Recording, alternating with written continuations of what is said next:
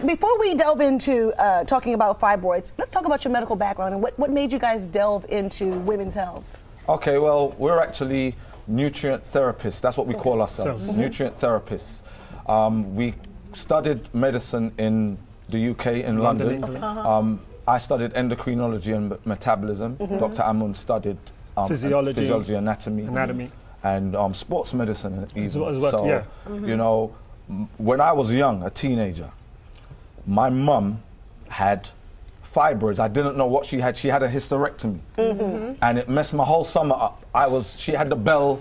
I had to go and fetch her stuff while she was convalescing. I was like, I don't want this to happen to anybody else. So that's what got me into endocrinology. It's like, why did that happen to my mother? I did not have an idea that it happened so often with black women. I had no idea until, you know, we started doing our, you know, own research, and that we found a lot of our clients and patients, female patients, had fibroids, like 95%.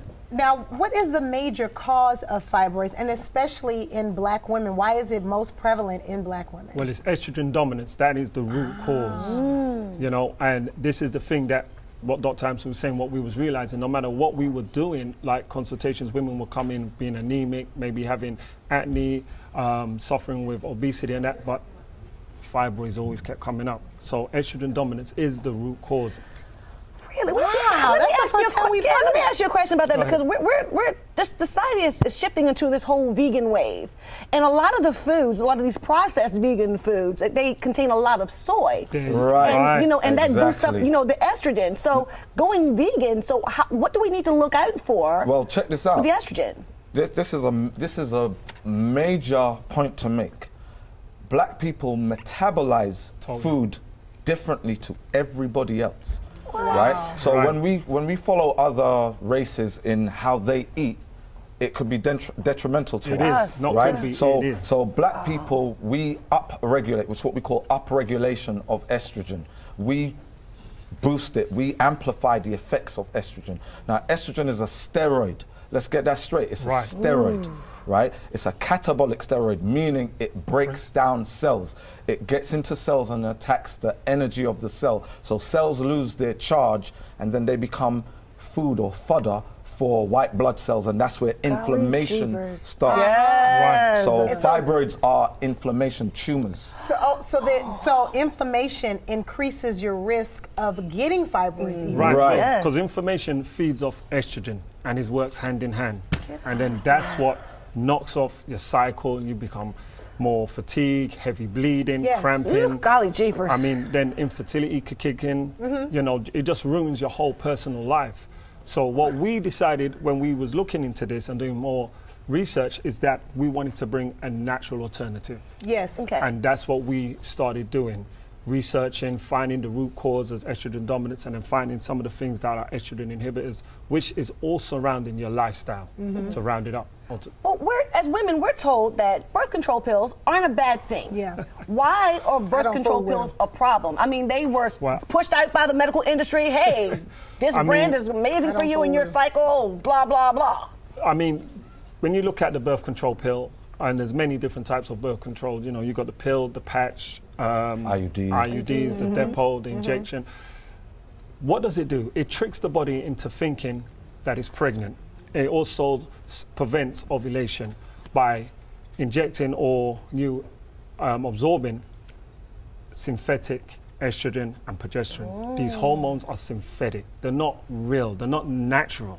And remember, we said they're steroids. Yes. So now you're dealing with synthetic steroids that are not produced naturally in the body, right? Yes. And it's tricking the body. Every time and the trick in the body. The worst thing about it is that these birth control is handed out like candy to children.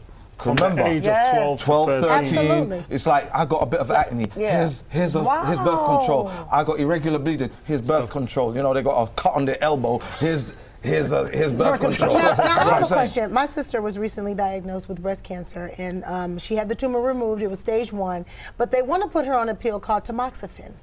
And so it's supposed to lower your estrogen. Is this a good thing too then, since it's a medication? Right, and no, it's not. Because when you're looking at things like breast cancer, fibroids, like I just said earlier, you're looking at a dietary issue. You can't replace a dietary issue with medication. You're just adding to the problem. So as a steroid, it will give a quick fix. You know, you will start feeling relief in the beginning stages, but over time, this is detrimental to your health. And what happens when they now try to come off that birth control? The side effects. The cascade is going to be totally So what can we do naturally? What's the alternative? Right, so there's a couple of solutions that we'll bring for just taking out some things from your diet. And don't shoot me down when I say these, but things like ice cream, dairy, I don't eat that easy. all meat. Now, we know that we've been brought, everyone, I know as black people, we love black people chicken. But, you know, try to maybe find the best source of meat if you're going to do it, or cut it down, you know. Just choose one meat and then try to, you know, have it twice, 3 times a week, and then cut it down as you progress, because the ultimate goal is to become plant-based. Right. Yes. But even with saying that, and you made a good point earlier on, is the soy, the tofu. Be careful of the soy intake, yes. Now don't replace toxins with plant-based toxins. Exactly. Oh, thank you both so much for being Such so good informative. information. Thank you so much, Dr. Amun and Dr. Amsu. Thank you for stopping and spending time with us today, and be sure to keep up with all of their research by checking out their website, thedetoxnow.com.